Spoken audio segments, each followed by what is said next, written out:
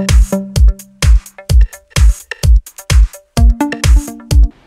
I have LG G2 Mini, and I'm going to show you how to accomplish screen lock protection, and also I would like to show you how to accomplish bypassing screen lock protection from this phone. At the very beginning, hold down the power key for a few seconds. When the following menu appears on the screen, choose power off and confirm the operation by tapping OK. Wait until your phone is completely switched off, and afterwards use the following combination of keys: volume down and power key.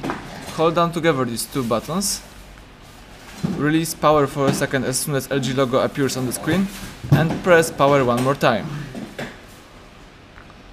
As you can see, the factory data reset menu just appears in front of you.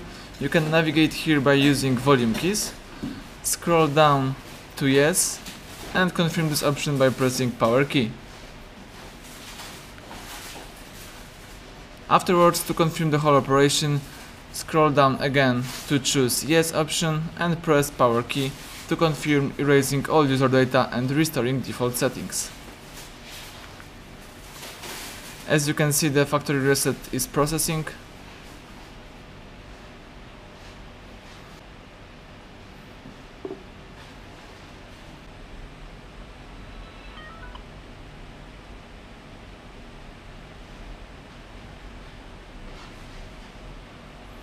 The Android is updating and optimizing.